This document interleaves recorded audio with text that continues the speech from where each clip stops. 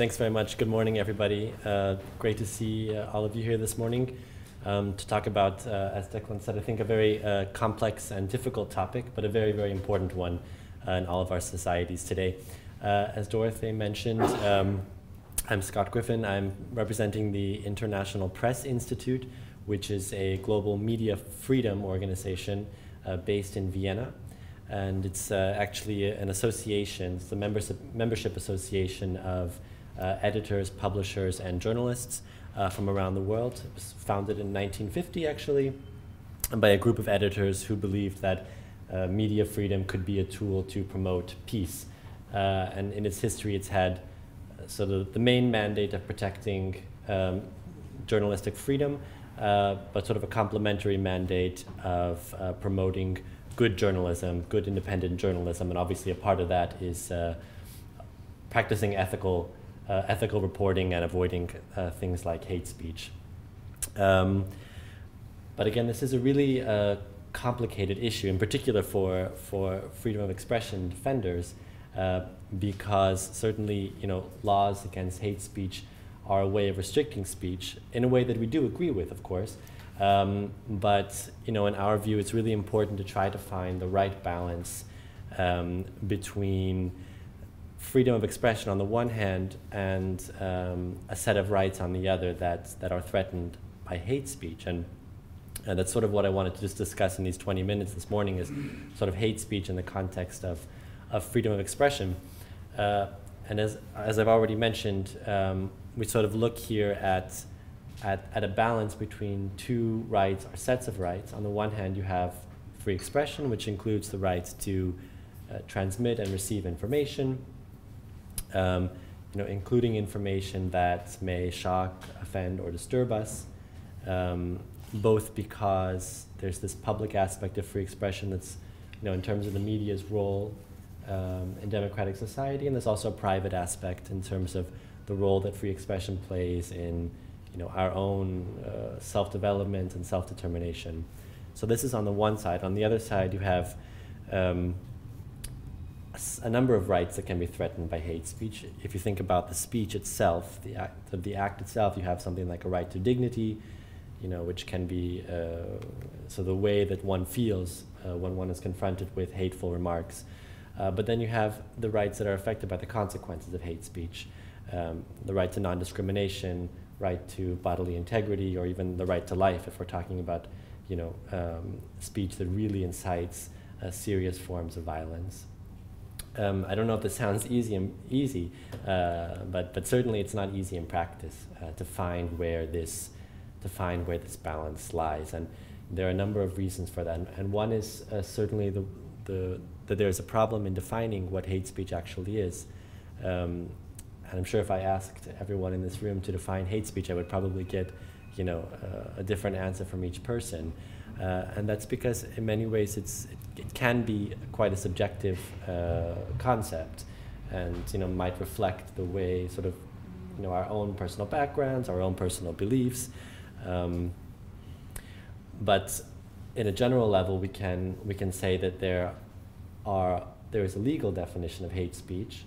If you look at international law, which I'm not going to go into this morning, but generally hate speech in the law is speech that incites, or that can incite hatred, discrimination, or violence. But in addition to this legal definition, obviously we have other kinds of definitions, moral and ethical definitions, so that it's the kind of speech that we see or that we perceive as being hateful, or as being sort of driven by intolerance of others. And this kind of speech, which I think is certainly part of what this project is trying to address, may or may not rise to the level of illegal hate speech. And that's sort of an important distinction to understand, that not everything that we perceive as being hateful is actually something that could be, for example, lead to a criminal conviction or something like this. We also have a problem in terms of whom hate speech laws are intended to protect. If you look at, in terms of international law, the the first documents talked about sort of this very classical types of group identity like race and ethnicity and national origin. And this is a list that has really expanded over time. So now we have, we also include things like disability or gender, sexual orientation, veteran status, and in some countries this list gets quite long. So we also see things like political ideology or political party affiliation, or even trade union affiliation. So it can get quite long, and it's not always clear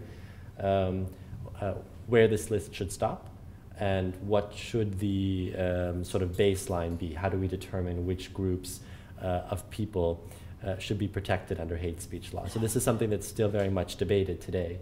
And this leads to a separate distinction that we have to make between protecting people versus protecting ideas. And this is something that's that I would say is becoming more and more of an issue when we look at, in particular, religion. These hate speech laws ought to, at least from our perspective, they ought to protect people. So, for example, they ought to protect people from being attacked based on the religion that they belong to, but they shouldn't protect, for example, the ideas or belief systems behind a religion, because these sorts of things we think need to be able to be debated in a society, and at least because religion still has a profound effect on states and the policies that states set. So this is a distinction that can be difficult to make, because certainly many attacks on religious belief systems may be driven by hate and intolerance. But we still have to be very careful, and that's why, for example, my organization, we oppose blasphemy laws, which still exist in Ireland, for example. But we sort of feel that these laws protect not the people, but the belief systems behind certain religions. And I think I should mention too that hate speech. This is sort of a theme of the first half of my remarks. There's not necessarily a clear definition when we look internationally.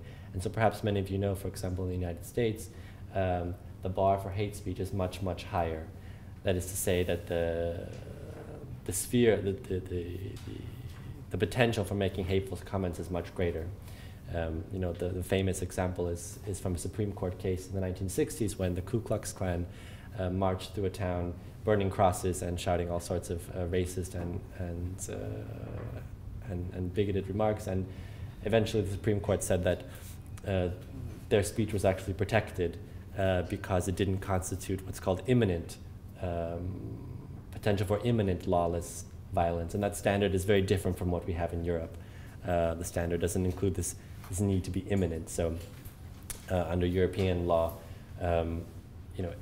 speech that simply incites violence, for example, can be considered hate speech, but that's not the case in the United States, for example. And we also have different standards if you look more to the Islamic world, where things like blasphemy tend to be seen as hate speech, whereas in Europe, we don't. We try to make that distinction.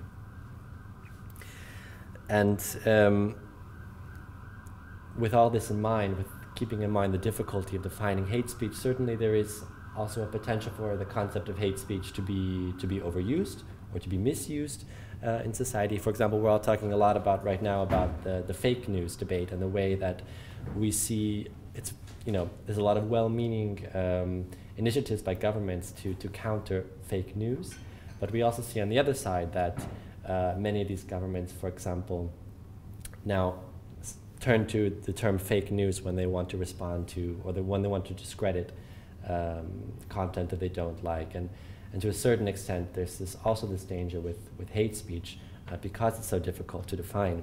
And for example, we had a case, my organization IPI is very much involved in Turkey, where there's really a terrible situation regarding press freedom, which, by the way, you should support any campaigns supporting press freedom in Turkey, because it's a really awful situation. But for example, last year 2 journalists from a secular newspaper called Cumhuriyet reprinted images from the first issue of Charlie Hebdo that came out after the attacks there, and they wanted to show solidarity with Charlie Hebdo, and eventually they were convicted and sentenced to prison for promoting hate against religious groups to the media. So this is an example that shows that we do have to be careful in the way that we define hate speech, and that courts need to be careful in the way that they interpret these concepts, because in places where freedom of expression is not as well protected, there can be serious consequences. As I said, I'm not going to go into the legal aspects of hate speech, but I want to turn now just briefly for the rest of the time into the challenges that come with hate speech online. And it is certainly true that hate speech online brings with it an entirely new set of challenges. So beyond all the ones that I've mentioned already, we have just obviously probably a much greater amount of hate, as I'm sure we all recognize and we have to deal with in our work.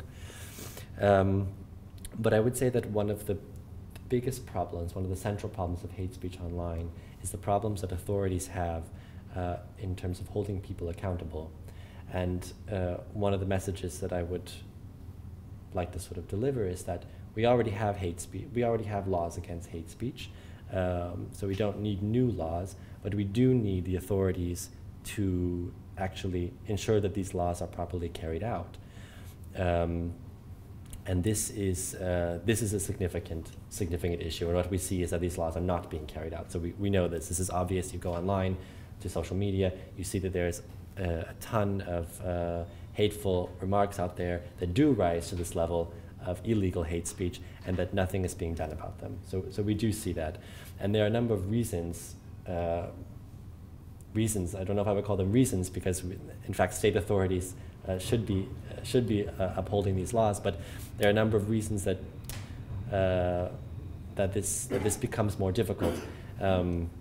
Some of these are quite obvious. Think, for example, the principle of what's called territoriality. So normally a state's laws apply to that state, but when we talk about hate speech online, we're talking about content that travels very easily across borders.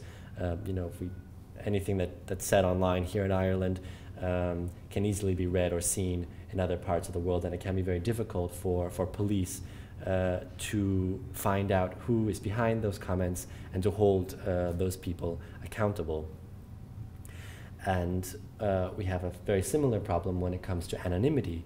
Again, the online space is full of people who are online anonymously, and this creates a certain tension, I must say, for freedom of expression, because anonymity is something that we view as free expression defenders as a very important tool for people to be able to express themselves online in many places, in particular where individuals could face consequences for disseminating certain opinions. And it's very important to have that anonymity, but at the same time, this anonymity is precisely one of the elements that is making it very difficult for people who do commit hate speech online to be held accountable. And we do know that, for example, social networks are not always forthcoming with the authorities in terms of finding out who is behind anonymous accounts. And then I would mention also that there is a big debate about who actually is responsible for hate speech online. That is to say, for example, is it internet service providers? So if you use a particular internet service, or if you use a particular social media service, there are some who would argue that those service providers ought to be held liable, both criminally and civilly, for the comments that users post.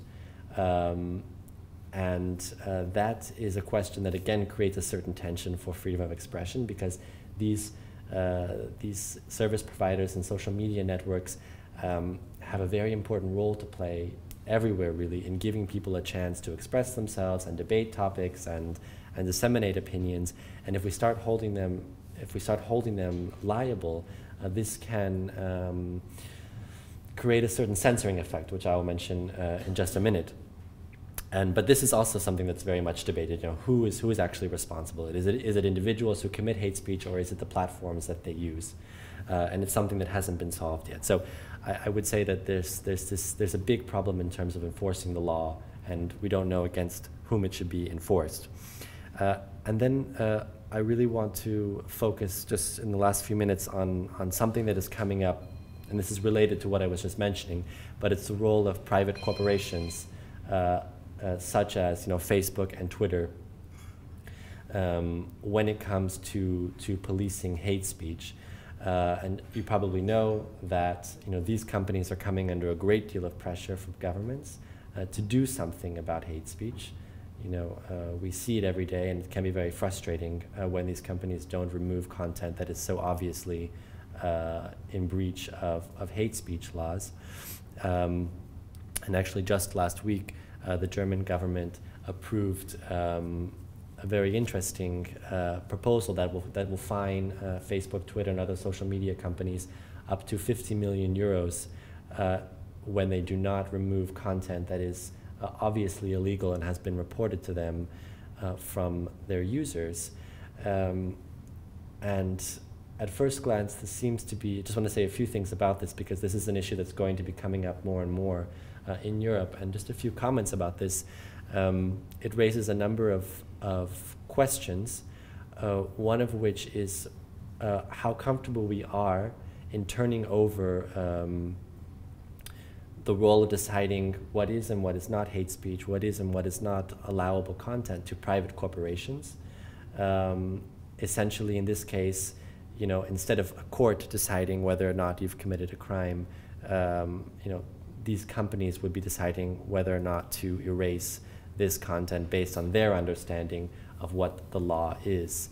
And this is sort of a departure if we think about the principle, the rule of law, and many persons, many groups that defend free expression have really come out against this proposal because they're concerned that these companies will over-censor, will start to over-regulate. I don't know if any of you saw, for example, there was a couple months ago, there was a big controversy after Facebook deleted a very famous photo from the Vietnam War that had been posted by a Norwegian newspaper.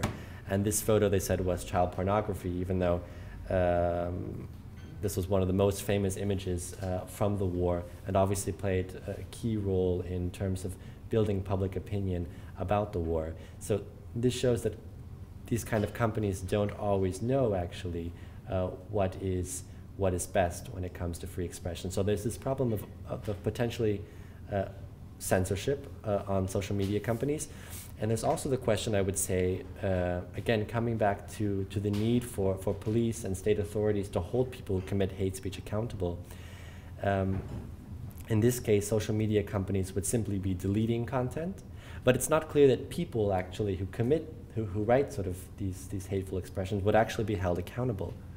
And in my view, what we really need is for laws to be enforced. So if people need to understand that committing hate speech online is the same thing as committing hate speech out on the street. And if it's just a question of Facebook and Twitter deleting comments, I'm not sure that people will actually understand that when they make certain kinds of remarks, they in fact are committing a crime. So some voices have come out and said, the emphasis should not be on outsourcing this activity to social media companies, but actually it's up to law enforcement authorities to find out who wrote these comments and hold them accountable ultimately. And perhaps also one might want to consider the economic interests that internet service providers and social media companies like Facebook and Twitter have. If you look at, we can look at a number of countries. For example, if you look at Austria, where IPI is based, if you take a look at Facebook and you see who are the most popular Facebook users, well, in fact, if you look at politicians, most of the most popular politicians are extreme right-wing politicians who have hundreds of thousands of followers on Facebook, and they do a very good job of provoking hate speech in terms of, they know which kind of posts will provoke a flood of commentary on Facebook. They attack journalists. They attack the right journalists, let's say. They know what their users want. And of course, it would be very difficult, I think, for these kind of companies to suddenly take a very hard line because their platforms are very popular with a certain segment of the public. And the same thing in Twitter. We've had a very big problem in Turkey, for example. Twitter there is the main platform for political debate, and we have IPI has been working to combat online attacks against journalists, which isn't the same thing as hate speech, but there are many parallels in terms of the way journalists there are threatened with death and maligned based on not only that they are journalists, but that they belong to certain groups, minority groups, or because of their gender. And we see that Twitter has done really a terrible job of ensuring that these comments are deleted and followed up on. And a cynic might say, well, Twitter has so many users in Turkey and so many people are engaged in this kind of speech. Certainly they're going to want to be careful in terms of the way they react. So there are many things to consider there. And finally, and with this I'll close, another thing that, another element of the hate speech debate that is critical is media coverage of hate speech. And what I mean by that is, I read often, articles saying, there's this one crazy politician who said this sort of incredible thing about minorities, some hateful comment, and it becomes, this front page news story. And we really have to think as media practitioners how much attention we give to people who are engaging in hate speech. Because in the end, although it certainly is important to know what our elected officials are saying, we don't need to know what every single one of them is saying all the time, in particular if they have a very limited impact. And so I think that we have to be very careful about giving a platform through the media to people who are engaging in hate speech, because in the end, this may help to give legitimacy to particular political actors who may have always been there. They're always fringe. They're always going to be fringe persons in politics. But sort of this media attention of sort of making a spectacle out of every single hateful comment that is made, again, perhaps gives legitimacy to persons who don't actually, who deserve it or who otherwise would not have it. So I think I've used up my 20 minutes, but I hope that I've just touched on a number of different issues that are important to keep in mind when talking about hate speech, which again I say it's a really complicated issue, but it's one of the most important issues that we are facing now. So thank you very much, and I'm looking forward to the discussion.